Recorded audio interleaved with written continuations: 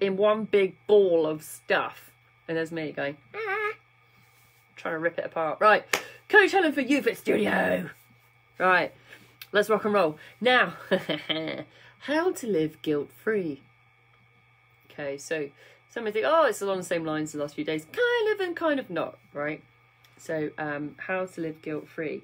Now, this is not just aimed at these people. There is actually a large portion of people at the minute, yes, doing a drop one size challenge with us online. And also, because this is like a nice rounded 4-week period of time, we've got quite a few people kind of doing a their own kind of little challenge, maybe, basically, for these few weeks, right? Because it's nice contained period of time, runs nicely into December. And so why not run a little bit of Summit, right? So running a little bit of Summit to keep them running for the next 3 or 4 weeks. Now, what does that tend to bring out in people? It tends to bring out that kind of mentality where it's all or nothing, right? Which is okay to some degree for a period of time. But then there's sometimes it be a little of a crossover, right? In terms of behaviours when it comes to guilt and eating off plan, right? So I talked the other day, I talked about, if I remember, I talked about coffee breaks, right? I talked about coffee breaks versus where people use the word binge, or if they ruin their diet, right? Where I was talking about how perceptually somebody won't see the cup of coffee and the biscuit and the muffin as breaking away from their diet or ruining the diet or binging. And yet if they sat in at 3 or 4 chocolate bars, they would see that as binging and create guilt around it, even though calorifically there's more calories to have the coffee and the muffin, for example, which is like 700 calories, wasn't it? Something like that. So it's a hell of a lot more calories than actually just having the chocolate and not calling it what it was, right? So often when it comes to guilt and food, what we tend to focus on is the one big event, right? And not the rest of the diet that's going on, right? So we focus on the one thing. And that's where sometimes the language that we use when we're talking about eating away from our normal standard, that's where we create some of the guilt. So whilst it's about calories, yeah, it's also about how you describe it and what language you use to yourself. Now, the things I hear would be, binge is big one. I binged on chocolate, I binged on biscuits, I've wrecked, I did so well and then I ruined it. That's usually a common state. I ruined it, I wrecked it, I used another word, but I fudged it, I ate fudge and fudged it, I ate a lot of fudge and fudged it a lot. Being polite here, it's not like me, is it? I'm not using swear words. Who'd have thunk it? Who'd have thunk it? However, it's the language of which you use around it sometimes that highlights that singular event, right? So we then some people attach a level of guilt around it, and your words that you tell yourself when you are eating away from your average week is where the guilt comes from, or where you create the guilt. Okay, so I'm not suggesting that it's not being aware. So you're obviously going to be aware if you're eating excessive calories away from the standard. But it's also about understanding the words you're using to yourself and how you're, what's the word? How's the terminology? I would say how someone is telling themselves off for it. So you've got to appreciate that. Yes, you've got to accept you've done it. You've got to own you've done it. I'm not saying to ignore it either. But also, if you berate yourself over and over, and yet you're still not aware of the bigger picture of your diet or of what you're eating, it becomes counterproductive. Now, why, going back to the beginning, why now? Why bring this in as a live, or why adapt this to the current situation? Because of that mentality of 3 or 4 weeks. I'm going to be really good this time. I'm going to be really healthy this lockdown. I'm going to exercise regularly. I'm going to be different with my food. Yes, I've got this. And then inevitably, I mean, Diwali is upon us to start with. If it wasn't Diwali, I do genuinely believe this weekend would be the weekend, because it's like enough in, right? It's halfway through. So do I think this would have happened if it was Diwali or not anyway? Yes. Am I hearing a lot from clients this week saying, I've ate a lot of sweets, I love a lot of treats, and I made a lot of biscuits, but I've also ate a lot of biscuits. I've ruined it. I've wrecked what I was going to do over these few weeks. Yes, I have. But what is common amongst all of those clients, all the people that say this thing, is that the fact that they have actually told themselves off a hell of a lot more than I've even breathed in to say anything, right? So they've actually already put themselves, they've built the singular event or the singular couple of biscuits into a phenomenal destruction of their whole health and fitness journey through simply berating themselves repeatedly back and forward.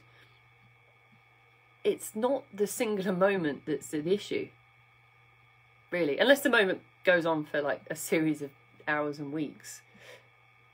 It's what else is happening, the context of your entire week, your entire day, your entire diet. It's a context of that sometimes I know, well, not sometimes, I know majority of people miss that. They miss perspective when it comes to a singular event. In that moment, hands down, and we've probably all done it, in that moment we will forget about the other, oh no, I was about to try and do maths, the other so many hours of the day, or all week, even worse, where I've got a calculator or somewhere, wait, I'm sure I have, look, I'll just do quick maths, so many hours of the day, moving on, says everything about me and my maths. However, there's so many hours of the weeks and that we've actually been okay with our food, better than okay, we've been great, we've made great choices, we've been healthy, we've been regular with exercise. If we take the one moment and mushroom cloud it into a huge layer of guilt, that is what we're going to carry with us forward for the rest of the day and through the rest of the week. In reality, it's all about the balance, right? A one-off isn't going to wreck your balance, okay? Now, going back to energy balance, do I think that everyone has their own individual balance that allows them to either maintain weight, lose weight, or gain weight? Yes. It's only when it becomes a massive imbalance to the rest of your week that there really is an issue. Think about it. If you have one night of the week where you have some Ben & Jerry's, and maybe a little bit more than Ben & Jerry's you plan to, if it's Kate, it's the tub, right? No, hands down, it'd be me too. Kate, tub, Halo, tub, right? It's the tub, right? If someone has the tub, is that okay? Well, yes. Okay, so this, yes, the thumb's going, okay, going, yes, yes, yes, yes, yes. Is that okay? Yes, right? I wish Leda was on this, she'd be like this, emoji. Yes, it's okay to eat that if, right, if you know it's not imbalancing the whole of your week. If you know you've balanced the rest of your meals, the rest of your week, your rest of your probably entire day, if you're going to do that, towards that moment, does that need to then attach guilt afterwards? No. It's only if it becomes an imbalance. An imbalance would be, I'm having, from a coach perspective, an imbalance would be, the most I've seen is 20 splurges in a week. Okay? That's the most I've seen ever from a client. 20. Now, what in the context of a splurge or a treat would be, I don't know, or it was like a Magnum. I'm just saying to 20 Magnums in a week, that's a lot. That contextually, it was like a Magnum or a chocolate bar or a large packet of crisps or. So that would be, for me as a coach, that would be a huge imbalance. Now, I'm not also saying that anything under that is okay. For that client, was that a huge imbalance towards their goals? Yes, it was. Would one Magnum be an imbalance? No. If they are really looking after the rest of the week. Would two be an imbalance? Maybe getting there, right? Well, in general, right? But the idea is that once you find your own balance, you don't have to worry about the occasion or attach guilt to the occasion. There is no need to tell yourself off. You can actually reassure yourself, more often than not, that actually you're making a wise decision and a good decision against the rest of your diet or the rest of your week if you ensure there is an imbalance towards something else. Now, yesterday I said, like, I had a lot of I said at the end of yesterday's live, I was like, you can literally have your cake and eat it and lose weight. Now, this is kind of like, yeah, not planned, but it's kind of a follow on from that at the end of the day. If you find with your coach perfect balance between exercising regularly, right, eating food that helps your body have energy, right, feel good, do stuff that you need to do in life, like day-to-day life, right, find ways to keep that, sustain that, make that better, do more through choosing great foods, right, and exercising regularly, yeah, to recap, and enjoying life.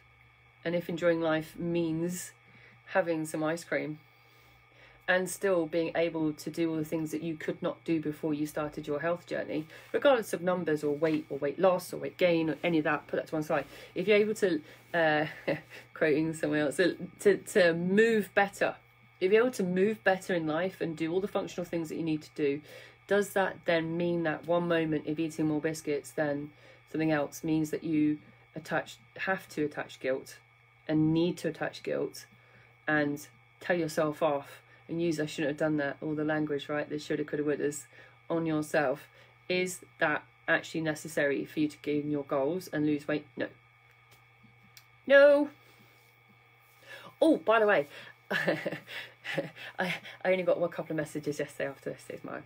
But what's interesting is that I saw somebody else, another coach actually online today, who had the same challenges because she had made a statement about paleo and then got a hell of a lot of she literally just went mad. I think I was quite restrained yesterday after watching her her Instagram. She'd lost her mind. Very respectable coach, by the way. She's very good. But my God, she went to town on the paleo. I felt I managed it quite well in hindsight. I could have said far worse, and she did. I'm gonna watch it again later, just to go, oh, not alone. I can hear angry typing from the payloads in the background. Right. So I'm gonna recap. Okay. So just take it, if you are doing something for 4 weeks or you're on a challenge or you're creating your own challenge, it's important to know that it's not, again, about attaching guilt to a moment. It's not about seeing that one small event or one, however you want to phrase it, one small drop of water in the massive ocean of your day and your week, one moment where you actually enjoy food that's, I don't want to use the word naughty, or the rest of it, right? If you enjoy carbs, all the carbs, is that one moment, does it deserve and need to have a huge amount of guilt attached to it, especially if you're on a specific few week journey at the moment? No, it doesn't. Just sidebar on that though, I would say the one thing that also helps, right, if someone's watching and listening after saying, well, how do you manage it? Firstly, always rule number one, people, how to avoid guilt when you're eating in that, or you want to eat away from your standard for the rest of the week, is plan it, not plan it in the sky. Plan the thing you're going to eat. Okay, plan the thing you're going to eat. Plan the thing that you want. Why plan it? It's very psychologically so impactful, I can't even begin. If you don't plan your things you're going to eat, you never enjoy them as much as you think you're going to. To plan is to look forward to something. Does that drive some people and motivate people the rest of the time if they know they're really going to enjoy it? I always use this analogy, and if you work in the office, you'll get this. If you don't work in the office, you might not get this. If you work in the office, you're like, God, I know this one. It's the situation, and I've worked in an office for a while, probably the worst thing to go, but stay with me.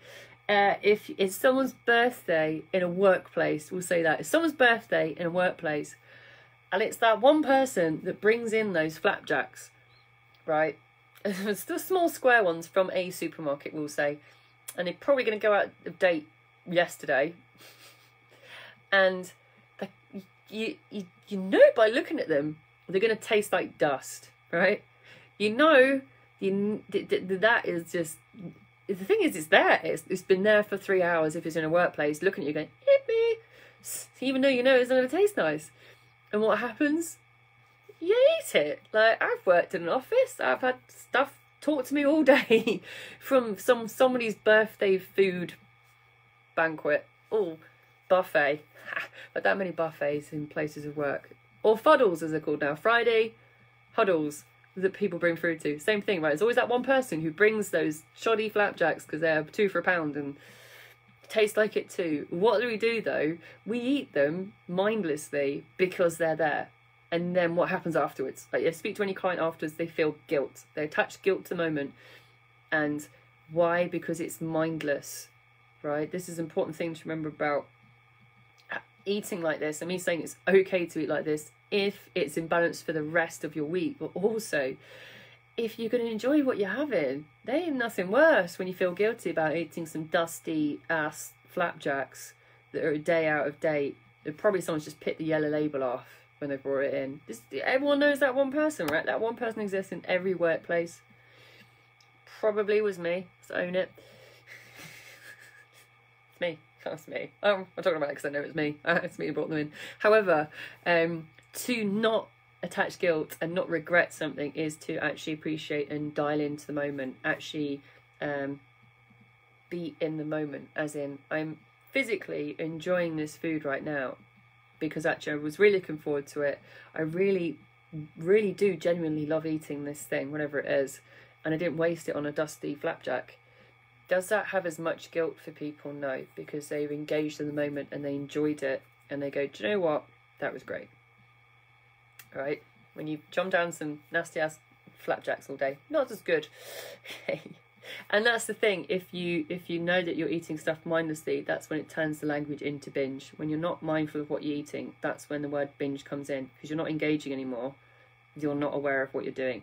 To some degree, there's an unconscious eating thing going on, and that's where the language, again, to repeat, comes back to, like, I've ruined my diet, I've wrecked it, I've fudged it, right? It's the one big event that we get into that we attach a lot of guilt to. Again, mindful is a perfect word for it, right? Mindful, being mindful of how you're eating as well as what you're eating, means that your outcome, as in how you emotionally feel afterwards, will be impacted, whether you feel guilty or not. Those are huge deciding factors. So how you eat, right? How you eat and what you're choosing in the moment to go for are the 2 deciding factors of the emotion afterwards. Yeah, so know that it's about the imbalance. So if the imbalance is there, right? If you're really going to the 20 times a week, that is officially an imbalance, right? But we all have our own balance and imbalance based on how active we are, based on how great our choices are during the week. They all give us a balance or imbalance based on what we're choosing to have when we're eating away from our standards. So that also impacts how you're going to feel. So know your own balance, right? Ta-da! Now, okay, I hope you're sitting down. Next live is on Monday. Next live is Monday. So join me back Monday at 5 o'clock. If you haven't had enough of me, and some people have not, if you haven't had enough of me, I am doing a seminar, free seminar on stress this evening at 7:15. The Zoom link is on the UFit studio page. If you've got nothing else on, please join me where I present all about stress. Okay, so please join me for all things stressful. It's all right, Kate. It's all right. I'll still contact you tomorrow all over the weekend. You'll still hear from me. You don't get rid of me that easily, Kate. You'll just see me here on Monday. But in the meantime, I will stalk you on the other part of your life. Right. For everybody else, have a great evening. And if you don't come to the seminar tonight, I will be sad. However, I will catch you next week. See you later.